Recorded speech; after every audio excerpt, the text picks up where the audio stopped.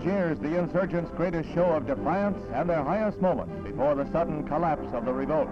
These scenes came as thousands of colonists broke through paratroop cordons around the insurgents' barricades to cheer on the diehards in a noisy, exultant demonstration.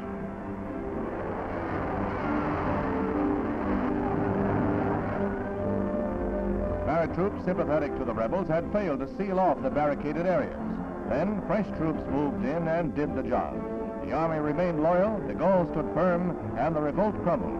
It was the end of an 8-day uprising that shook the foundations of the Fifth Republic and all of de Gaulle's plans to rebuild the greatness of France.